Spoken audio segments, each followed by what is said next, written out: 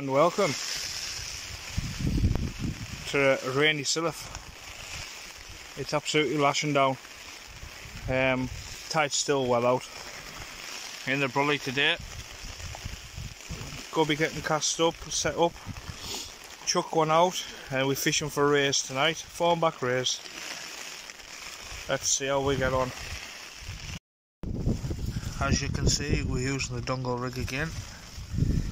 Perfect little rigs these. I do like them. Get this in the water. Well, that's us in the water. The rain's dying off a bit. There's only 4 anglers fishing, including myself. Just waiting for the water to come to the rocks. Well, the bottom. What I'm going to say is, anyone who's fishing Stil prom, it's not hard to walk to the end of the ramp and put your fish in the water rather than chuck them off the top. I'm not having to go at anyone and stuff like that. What I'm just saying is there's about maybe 10, 11, 12 dead rays, and it's not very good. Chuck them off the top, it's like belly flopping for them, just killing them straight away. If you're not going to take them home, at least take them down the ramp. It's only a 100-yard walk, and put them in off the ramp. The ramp's just to your right hand side next to the car park. Just stick them in there and watch them swim away rather than chuck them off the top, because they're just dying as soon as they get in the water. They're just sinking.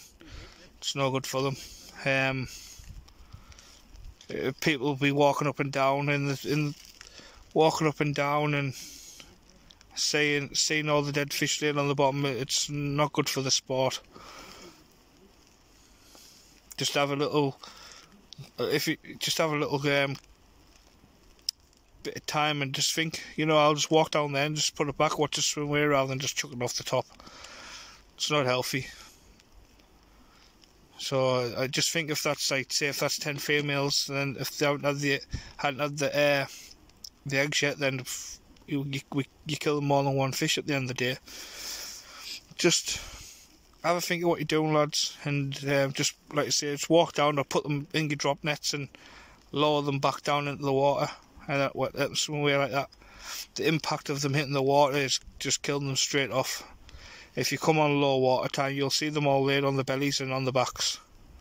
It's absolutely shocking. Just takes that one person to walk along, see it all, and get the fishing stopped, basically. So I know there's a lot of people who put them back in nets and whatnot, but there's some people who might not know. So yeah, just chuck them back down by the ramp. You can get close to the water and just drop them, put them in the water, just drop them in. Just swim away perfect there. So that's us in the water fishing. High tide I think was about 1 o'clock, 2 o'clock, something like that. Some sort of daft o'clock. So as you can see, I've got the TT out today just for a bit of power really. I've got the triple X in the bag if I want to use 2 rods, but we'll see how we get on. There's been a lot of fish coming out lately, so with any luck we'll have a cracking ray fishing session. The water's only started turning maybe half an hour ago, so plenty of time yet for a good session. I'll catch us later. Just while waiting for the tide to come over the rocks, I've just prepared some baits up, so I don't have to mess around if a fish come on. That one there's already on the hook. Dongle a bit on the bottom. Just another 6 baits. Obviously I'll wrap them up onto there. Herring and mackerel. So yeah, hopefully they'll find some fish. 6 baits, 7 baits, 7 fish. Let's be having it. Come on. Well, that's the second one in the water. That last one, full of weed. Absolutely jam-packed full of weed right up the line. I nearly cut the knot and pulled down. Well, I'm using 100-pound braid as a leader. I found it goes through the eyes a lot better. It's a lot smaller knot than having an 80-pound leader and then 18. So if anyone else feels the same and they do that, let us know in the comments. Be good to know. can't wait for this water to push in a bit more. Hopefully we'll get some more fish for the old channel. I think the last one was the best one, was over £11, so £11-ish on the old rusty Stil. So we'll get our aim is to get bigger than that, so let's be having it.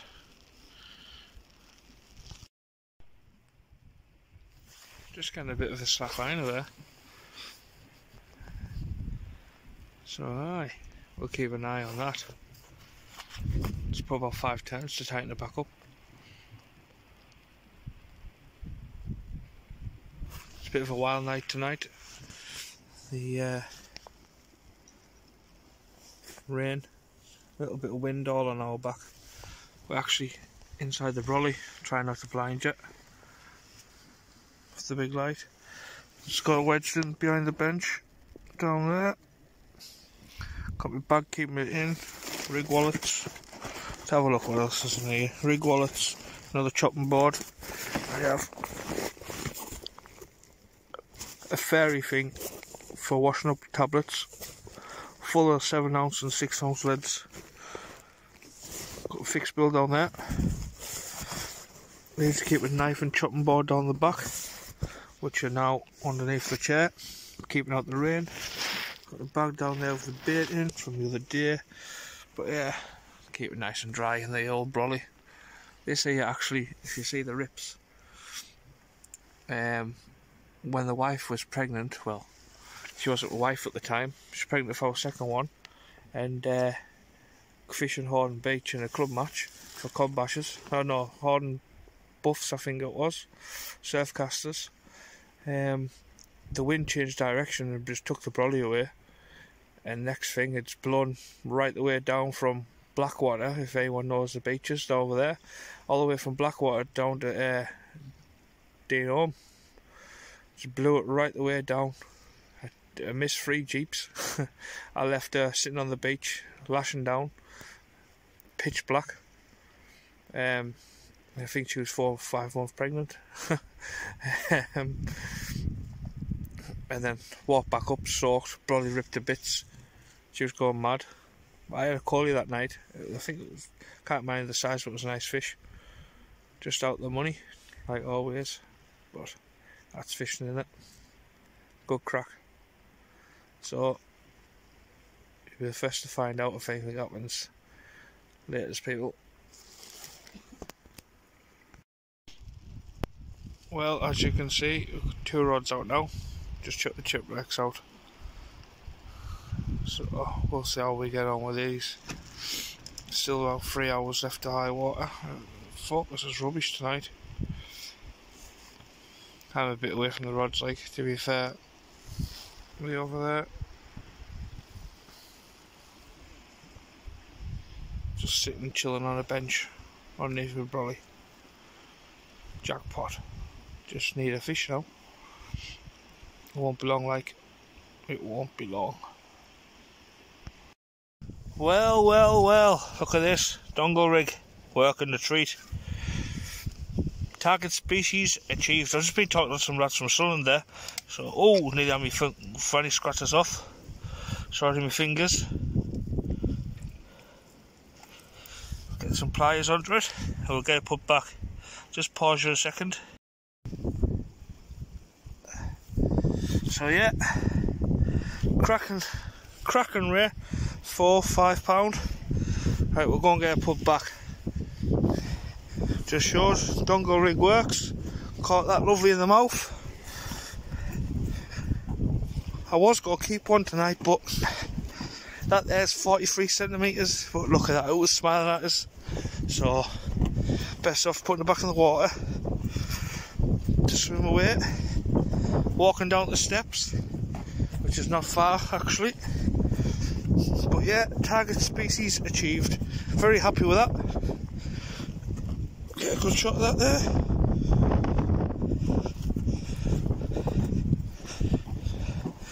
Aye, good little fight that, like, to be honest. So alright, I'll just pause you till we get the water. Later in a touch. A little bit choppy today. There's a can there. So We'll watch what we're doing. Look how easy it is to put this in the water. There we go. Just like that. Swimming away. That's it, done now. Let's go and get another one. Come on. Oh, bring on the fish. And ray number 2. Look how they curl up, man. Fantastic. Dongle rig doing its job again. Right at the corner of its mouth. It's another male. What a big female. It just literally went over, just I put the other one arc out. So, yeah, great stuff. Thanks to the lad who's just from Sunderland, who's just helped us lift it over the wall.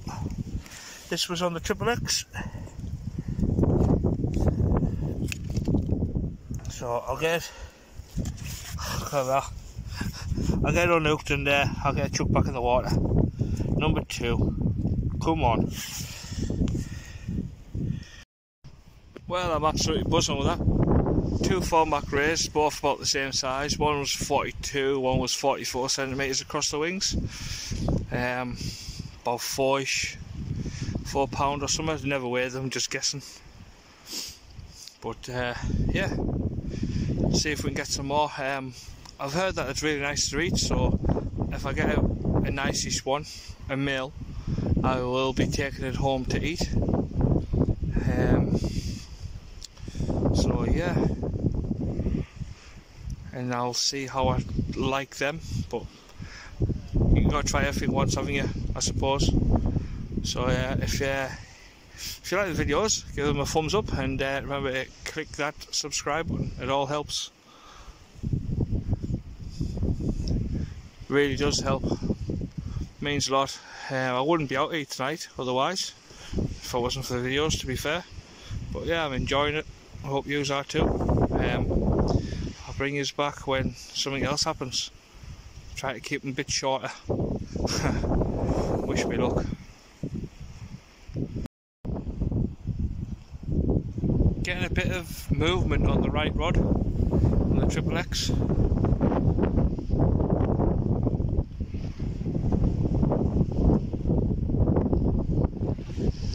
Just a bit.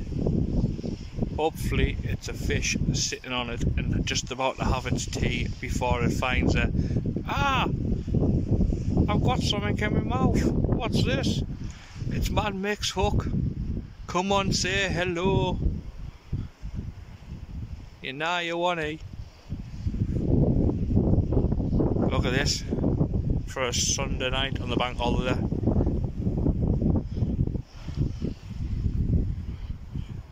Just me here now. High water. Time is at the essence. Let's get among these rays. Thornback rays is the target species. Really good fight on that Triple X, where the TTR is just like it's a broomstick. You need a double it to bend that one, I think. So yeah, it's me little sorry for got blind you. Watch the light this is giving off at you. Just got on the chair. Look at this. Turn my light off. Look at that. Absolutely fantastic, that light. I'm sitting on that bench, out the wind. So I've got the brolly up, and then watching the rod tips with the light off what I've got on the back of the brolly. So yeah, the wind's picking up a bit. There's a little bit of chop on the water now, so I'll have a look at the water.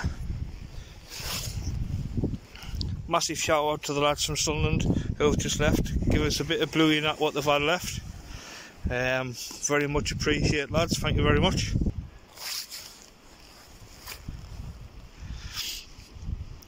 And there's a lad I'm going, he doesn't know it yet, but I'm going to get under him in the summer about going down for a session. And that's you, Shane, the Hardness Codfather. We go have a session, pal. You're only 4 hours down the road from me, so I'll be in touch and we'll have a session sometime in the summer for the hounds or whatever. We'll sort something out. We'll definitely sort something out somewhere along the line. Be good crack. That's if you want to, pal. Let us know in the comments. But that rod there is definitely getting a bit of action, like just finicky little knocks. I'm really enjoying the fishing at the minute. In all honesty, I haven't fished this often for a very long time. There was once over when I was living back in County Durham, I was fishing maybe 3 or 4 nights a week. I feel it's like I'm there again now. Yeah, so massive shout out to our lass for putting up with us, for going fishing and talking about fishing and talking about YouTube and how do you do this on there, where's my hammer at because I'm going to smash that camera up, and stuff like that. You know how it is. I'm more hammer than I am technology. I even have to get to sort the Xbox out for us, man. I haven't got a bloody clue. So bank holiday Monday today, which is now, I think it's 1 o'clock now, 10 past 1 or something. So that's enough of me whittling on. We'll have a look at the next bait's going out. I'm going to try a bit of bluey and mackerel. Right on there. We'll chuck this bit in the water. Cheers for that bluey and that razor, lads, and the bit squid. Really appreciate it.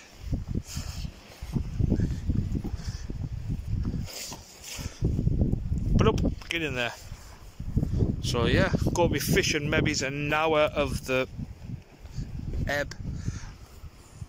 Maybe see what the water pulling through like, because it's a big tide, so it'll be flying through. I've had weed on the line already when I first started fishing, so I think that weed's, as soon as that tide turns, that weed's going to be on it.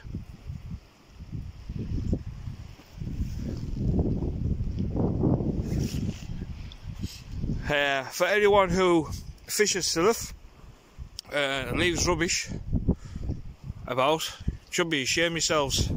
There's a bloody bin, use it. And there's a ramp down there, put your fish back.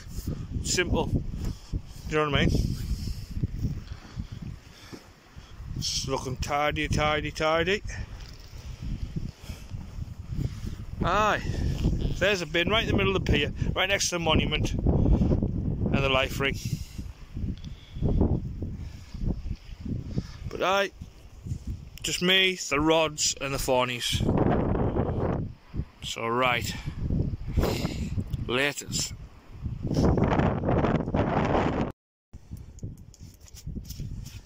Right, look at this. Oh, what was I done? Oh, just had a see a wipe one of the rods off. Oh man, that's why I never fish with 2 rods, because I'm a clumsy bugger. Right, look at this doggy. Is it a doggy or is it a huss?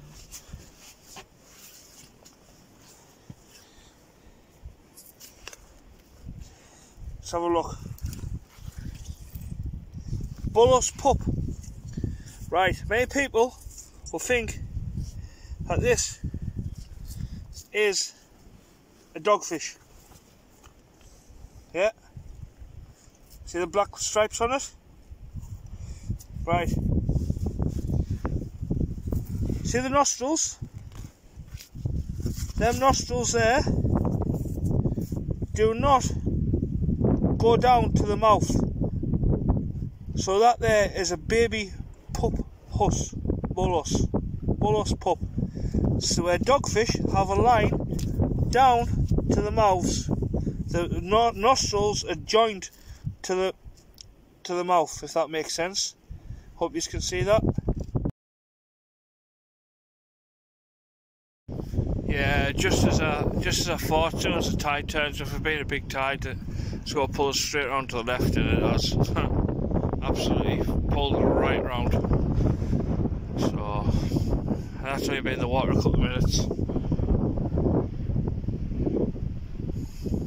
So this could be the end of the session. That there's coming round now and all. Yeah, I'm going to call it a day. I'm not going to hold bottom. I've got 7-ounce leads on with 8-inch wires. Whoa, it's gone. So yeah, right, I'm going to have to get these in, people. And that'll be me. So like and subscribe, and I'll catch us all later on. Ta-ta from me, and ta-ta from an empty Stil prom.